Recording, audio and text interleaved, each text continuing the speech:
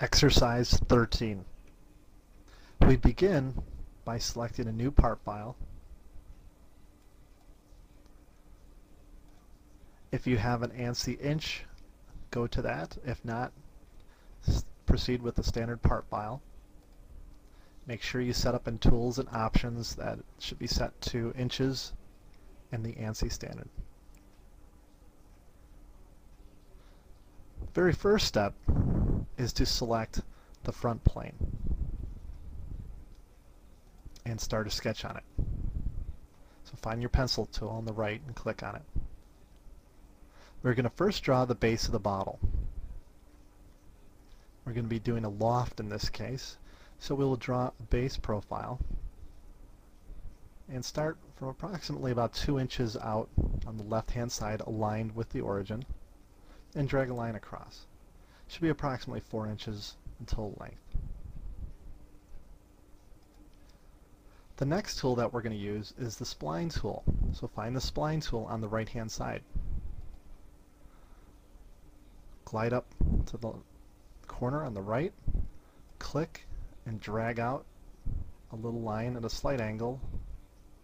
Click again, drag another one, just shortly a distance away from the last, and then drag across after you click that time. And this is going to be the larger side of the bottle on the left, so make it a little bit larger area, and then get close to the left hand side, click again, and then find the end, click one more time, and hit escape. What we want to do next is make sure that we have a relationship or a tangent condition with this spline at the very end. We could actually use center lines to do this. We could click on the center line tool, glide up to this end point, drag out a line, and you will see some inferences appear, these little yellow dashed lines. Follow the tangent one that goes and follows tangency with the curve, which should turn red when you align to it. Release it. Do the same on the other side. Drag off a line, find the tangency condition, and when the spline turns red, you know you're aligned to it, and release it. Now what we want to do with that is then we could take and select, hit escape, then select one of the center lines, make it vertical with the relationship on the left hand side, select the other side, select vertical as well. This will give us a nice smooth transition since we are creating 1/2 of the bottle, and this is the base of the bottle. There are dimensions given in the book, and you could follow those if you want to make it exactly like the bottle that I have. Otherwise, you could kind of just use your own discretion and design your own bottle this way. I'm going to click on the spline. When I click on the spline, I could actually see the points that were used to generate the spline. This is a polynomial spline. It is not an herb. And basically the mathematics involved with that generate different types of geometric conditions. In this case, I want to smooth this out just a little bit.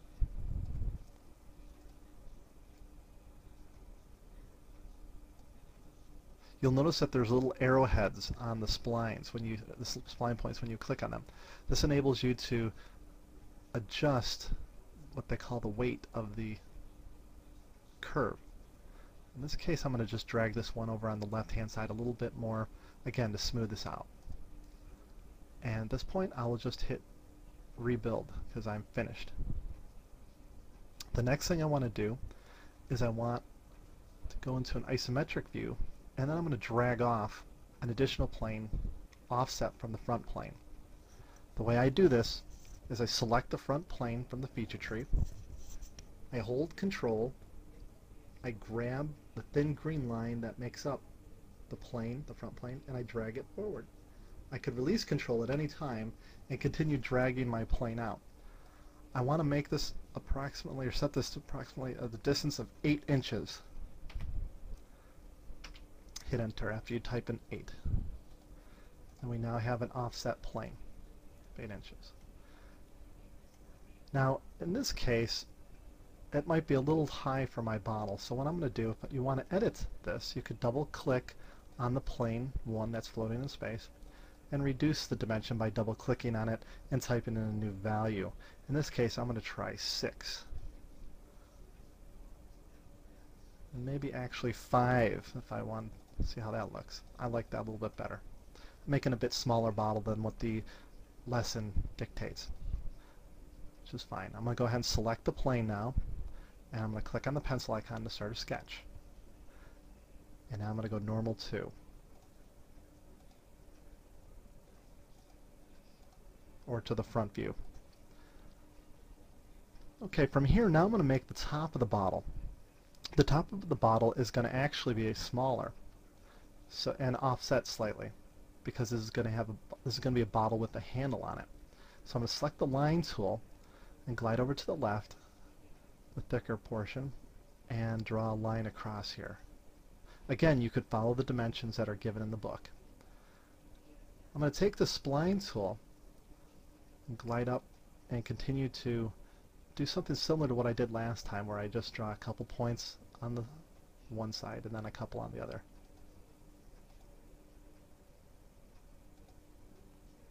And then hit escape when you're done. Again, I'm going to adjust these a little bit, get them to where I like the appearance, and that looks good to me. One last thing, make sure you select your center lines and drag off tangent center lines. In this case I am not getting an inference, so I'm going to try it one more time.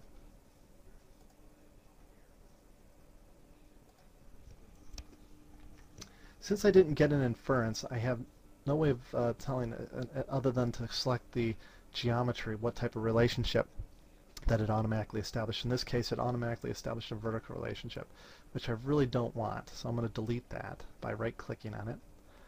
Now I will proceed to hold Control and select the center line and the spline.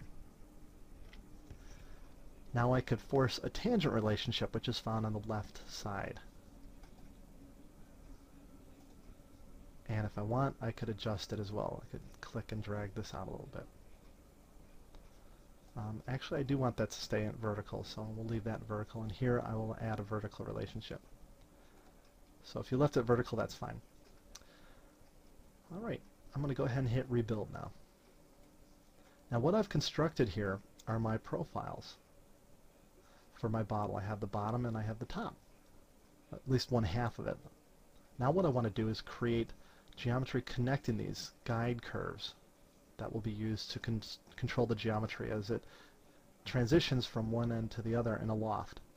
So I will select the top plane and start a sketch, and I will use the spline tool, and I'll do the front of the bottle first, which is on the left hand side here. I'll click on this corner here, drag off just a couple points. This is going to be a rather smooth transition between the two ends, so just one point in the center and then the two end points, of course, and then I'm going to hit escape. And if we look at that from this perspective, it looks pretty good. We're going to leave that alone. Now I'm going to hit rebuild. The reason I'm rebuilding is to exit the sketch, because now for the second guide curve, which is going to be on the other side, it needs to have its own sketch. It cannot be incorporated. You cannot combine sketches. So again, we'll select the top plane from the feature tree, click on the pencil icon to start a sketch, and now I'll take my spline tool and I'll start at the bottom and click and drag off a curve, click again, and just eyeball a couple little handle sections here, a little grip that we're developing, get to the end and hit escape.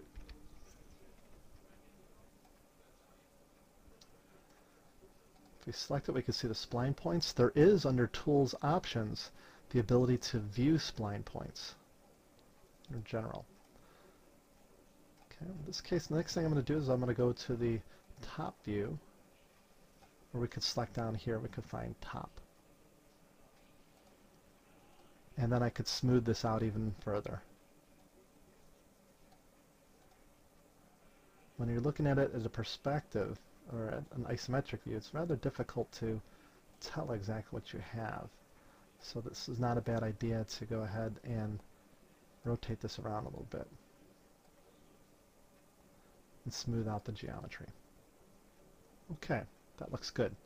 I'm going to hit rebuild to exit that sketch. Now what I can do is proceed with the loft. The loft is found on the left-hand side. Select lofted boss base. And the first thing it looks for with salmon-colored boxes are the profiles. Click on the bottom profile and the top, and you'll see a straight transition currently. What we have to do, we have to apply the guide curves. So we have to select the guide curves box on the left-hand side here. It's currently white. When we select it, it will turn to the salmon color, enabling us to input geometry by selecting it. So now we could click on this curve here and the curve on the right, and it constrains the geometry to that. So now we could just go ahead and hit the green check mark or hit the right mouse button, which is OK. Another thing we could do after we have our solid here is we could hide this plane. I'm going to go ahead and I'm going to right click on it and select hide. We no longer need to see that at this time.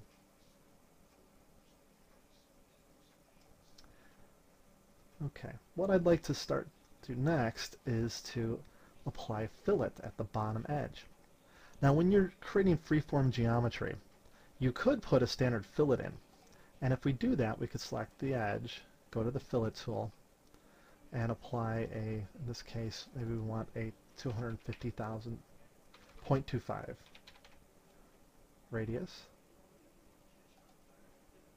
and hit the green check mark and apply that. Now it might look just fine to most people, but if we go and we analyze it further, we could go to View, Display, and find Curvature. Curvature will tell us, or show us with a visible spectrum of colors, the transitions, and whenever you see a harsh transition, that indicates that there's not a lot of continuity, or there's no curvature continuity there, or very little. In this case, we have a straight radius of 0.25. If we glide our pointer over it, we could actually see the feedback, versus if we glide over the multicolored section here of the body transition, you can see it changes as we glide over it, the radius of curvature. What we want to do is we want to match this up so it's a bit better transition. First of all, we'll go to View and Modify and Disable. I'm sorry, View, Display, and turn off Curvature.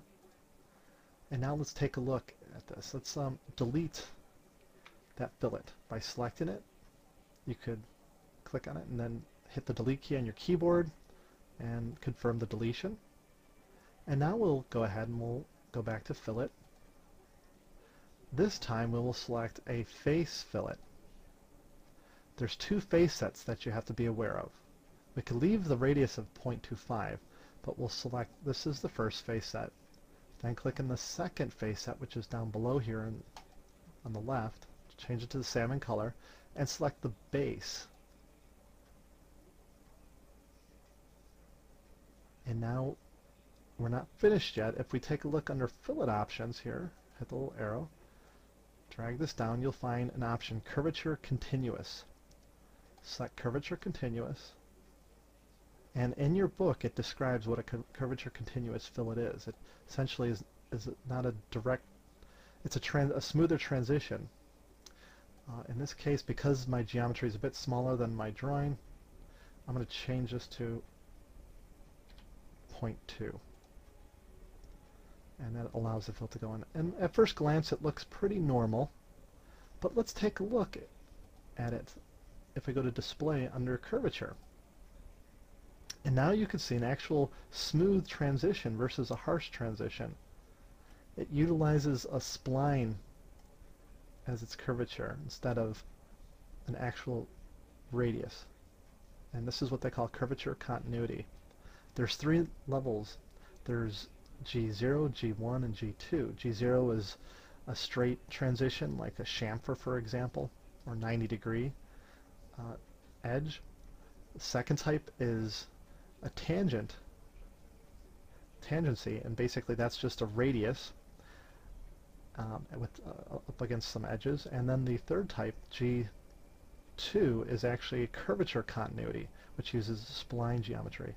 This is industrial designers, for example, are very interested in doing this because it makes smoother transitions. Go back to View, Display, and deactivate curvature. The next thing we're going to do is put a fillet up at the top edge, and you could put a standard fillet or practice the curvature continuity again. And now what I want to do before I go any further here is put the details on the bottle. There's in the manual that doesn't go through this, but I will show you how it's done. Select the top plane, and start a sketch, and go normal 2. Proceed to draw using a spline, or you could use arcs, a label recess on the bottle.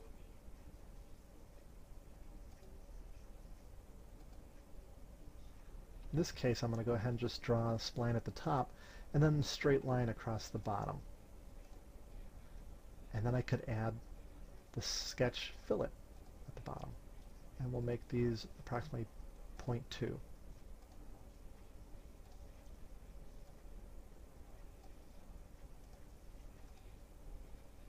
Now I'll proceed to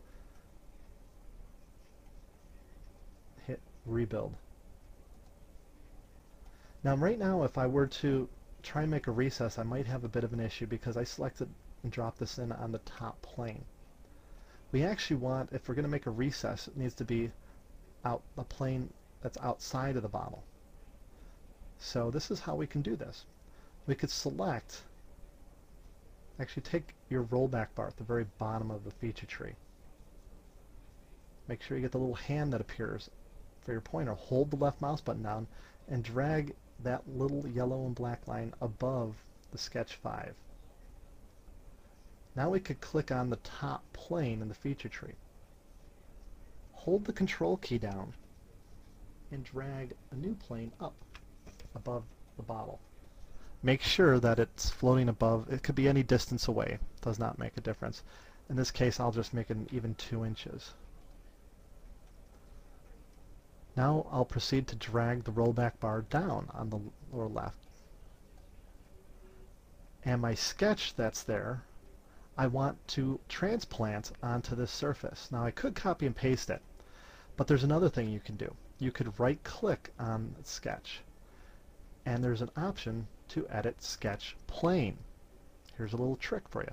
By selecting edit sketch plane, you could select the new plane to replace the old one, hit the green check mark, and it will now have transferred your whole sketch onto the new plane that you created. Now we could go ahead and proceed with the cut extrusion. So we go to extruded cut on the left side here. We'll select the sketch that we want to extrude. And what we want to do, instead of blind, is we want to go offset from surface. Offset from surface allows us to select a surface to offset the cut up to. Currently, by the default settings, we see that it's set to 100 thousandths deep, the cut. We actually want that to be approximately 0.06. However, if we glide up to this, you can see that the offset is taking place above the surface of the part. If you have this occur, you hit the reverse offset checkbox below the 60 thousandths dimension you just put in. And that will reverse it, and thus cutting the material 60 thousandths into the part, following the contour of the surface. Hit the green check mark. And now you have a recess. You could proceed to hide the plane that you created by right-clicking on it and finding Hide. And from here you could add some fillets. I will add some fillets at 30 thousandths.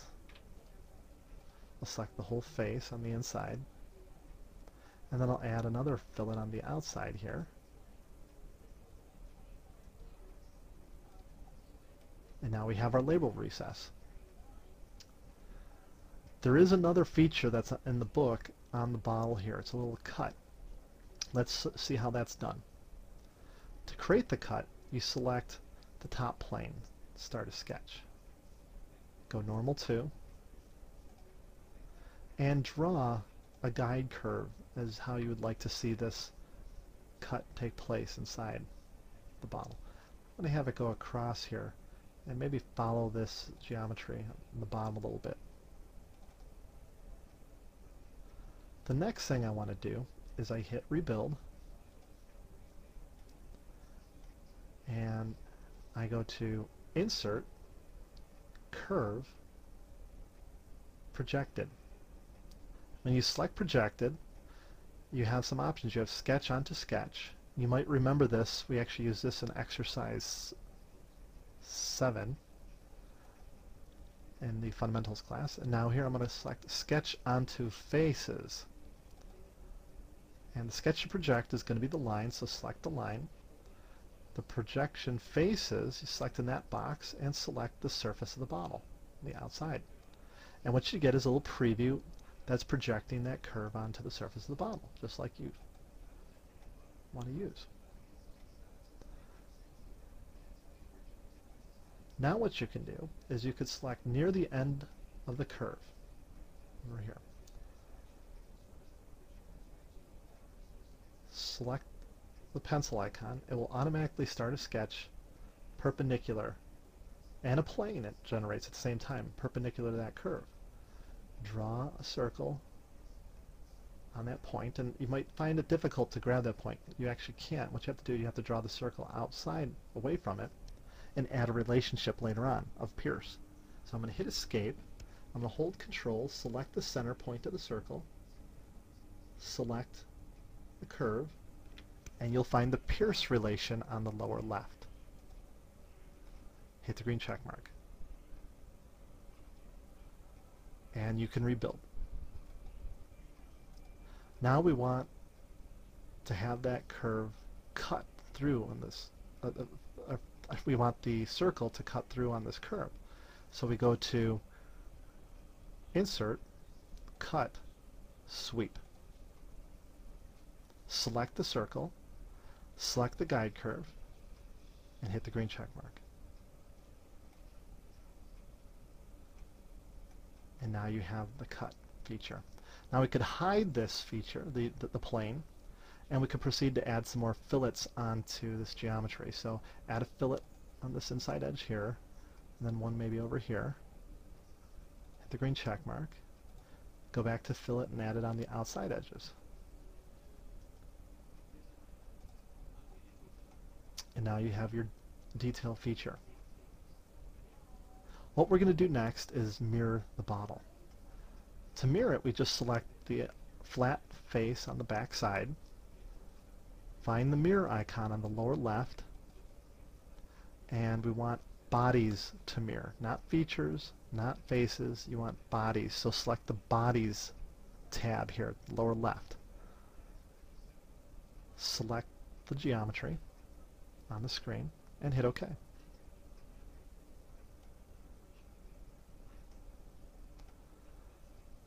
And now we've created the bulk of our bottle. The next thing we want to do is we want to create the neck of the bottle. So this is probably a good time to save what you have. Just go to File, Save, and save this as exercise or E13.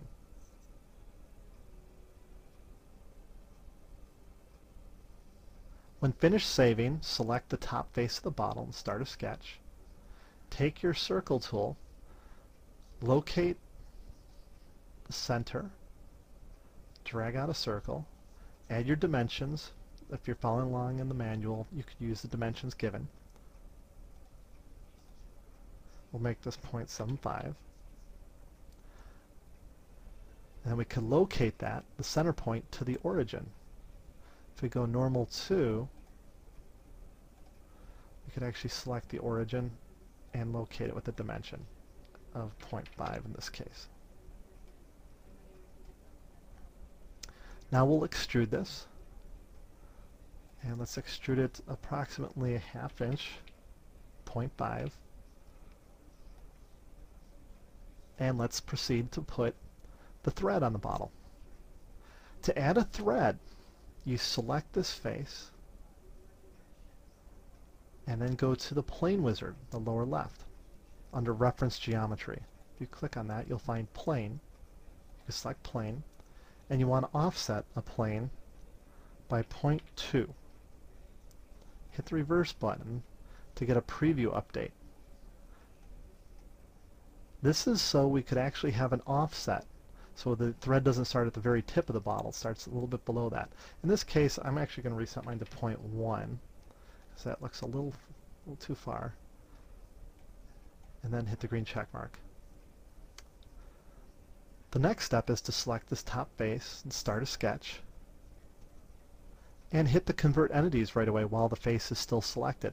Convert entities is on the lower right. And actually I made a mistake here. Let's undo that. Hit rebuild. What I meant to do is select the plane, the new plane that we created. So select the plane and start a sketch. Now you could select the top face of the bottle. Hit convert entities, and it should project the edges of that face onto your new sketch plane. And this edge, the circle, is what we're going to use for our helix.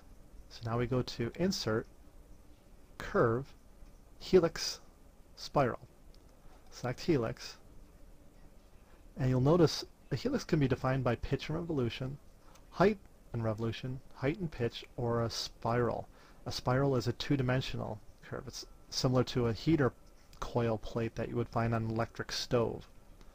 But in this case, we want to define it by the pitch and revolution. Under the pitch here, we could actually hit reverse direction, because you could see it was actually creating the geometry upwards. Now we want that reversed, and we actually want to reduce the pitch. So in this case, again, you could follow the instructions of the manual for what the pitch should be set at. I will set this at 0.125. And the number of revolutions I'll set to 2. The start angle depends on the XY coordinates. If you want to start it at 90, you'll see that it is actually in the Y, it starts at the top in the Y direction. And we could hit the green check mark. But before we leave, also here, just so you notice, you can can make it counterclockwise or clockwise. Keep it at clockwise. And you can also add a taper. In this case, we don't want a taper, but taper is typically useful for like a national pipe thread or something like that. So hit your green check mark to apply this. Now, the next stage is to, let's hide the plane. Right-click on the plane and hide it. Select near the end point of the curve, or the helix here. Not on it. Don't select the end point, select near it. Click, and then click on your pencil icon on the right for the sketch. It will automatically start a new sketch plane perpendicular to the curve. And we could now go normal 2. Select the plane. And now, again, you could follow the instructions of the manual to draw the geometry. In this case, draw the geometry so it actually intersects just a little bit into the solid. As you can see here, I have a little bit of an offset. I believe there's actually a dimension given. You could dimension between these two. And then add the other dimensions. I'm going to actually add some sketch fillets while I'm here of 0.03 and then 0.01. Again, the manual is a little bit different, but you could add whatever you prefer. And now I'm going to hit rebuild. Now we're ready to create our sweep. We go to Sweep Boss Base, select the profile, and in this case it appears that I don't have a closed curve, so I'm going to edit that sketch by right-clicking on it, and we'll take a look again at what might be going on here. It's possible that I have a little opening or a gap, and sure enough, actually it's not a gap as so much as it's a extra line. There is a tool for checking for these things, and it's under Tools, and it's check. And actually, I'm sorry, it's not. It's Tools, Sketch Tools, and check Sketch for feature. In this case, we'll select it as a base extrude, just as a generic check. And sure enough, as we hit the check, we actually get some information. It says the sketch cannot be used because the feature shares an endpoint. And you can see it highlights the feature. So you could just hit OK there and hit the delete key, and it will actually delete that extra feature. Sometimes you might not want to delete it, but in this case we do. Now let's go ahead and try it. We can now go to Rebuild, Sweep Boss Base, select the profile and the path, and we have our geometry created now. Now you might notice that the image is somewhat faceted. To remove the facets, which looks kind of like a diamond here, that's under the Tools and Options. And from here you want to go ahead and go to Performance and go to Image Quality. And right here you can see Shaded and Draft Quality. Right now it's set to low. Let's grab this little bar and drag it closer to the right. Notice it says higher and slower. You can see by moving it back and forth, it reduces the detail or it increases it. We want to increase this. And once we hit OK, you'll see that it should look nice and clean now. No longer do you see all the facets. Okay, finally, let's create the lead-in of the thread. That's a nice transition into here. So we'll select this face on the end, start a sketch, and just hit the Convert Entities tool. The next thing you want to do is select the Centerline tool. Drag out a center line, and follow horizontal here. And now you could select the Revolve Boss Base. And you can see what it's doing is actually revolving around the center line. We didn't actually give a dimension to the center line. And actually an optimal thing to do would have been to make this line somehow parallel to this. Unfortunately, this edge here is a spline, so it'd have to be deleted. And then we could actually draw a line and make those two parallel and then set a distance at them. But for the sake of time here, I'm going to leave it as is. And what we can do, we could hit the green check mark. And now we have a transition. And we'll just repeat the same thing on the other side. Here I'll select this face and start a sketch, hit Convert Entities, and I will actually this time do it the correct way. I'll select this geometry on the bottom, hit Delete, select the Line tool, and proceed to draw a line over it to ensure that's a straight line versus a spline, which it might have generated. Now we could select the Centerline tool right up here, and we'll actually we will not lock in horizontal here.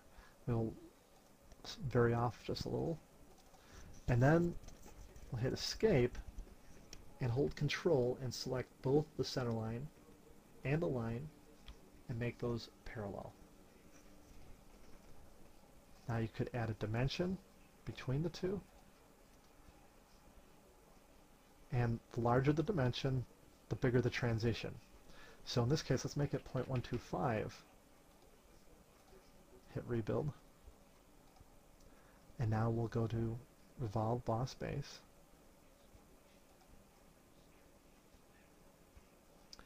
And there's our transition. Okay, at this point, you could finish it off with maybe a little fillet at the very bottom edge of the neck. And now we can try and shell it. Shelling, you may not always be successful. If you actually follow my instructions to the T on the manual, all the dimensions are there. You should be able to shell it at, I believe, either 100 thousandths or 60 thousandths wall thickness. Otherwise, it'll be very difficult with these features in here to actually shell it. We could try it though. We'll select this face at the top, go to the shell command, and we'll put in 0.06. And in this case, it tells us that it's not within the minimum radius of curvature. So we'll cancel out. And if you really want, you could go back and suppress some of these features, like the cuts that we have and recess, and as well as, most likely it's this area here that is causing the problems, the threads. But we could set this even lower and try it. In this case, that's not acceptable. So what I'm going to do is I'm going to take the rollback bar, a little time machine here at the very bottom, grab it with the left mouse button and drag it above the sweeps. So we no longer have that feature in there. And let's try it now. We'll select the face, go to shell, and 0.06. We still have some issues. It may be because of some of the features here. Again, some of those features might be better off removed earlier. In this case, let's try 0.03. And I'm just not getting it. Anyway, this concludes the lesson. In class, I'll try and go through and show you methods of getting that in there ahead of time before the features go in. But that is about it. You're now finished with your bottle. Save it as exercise 13.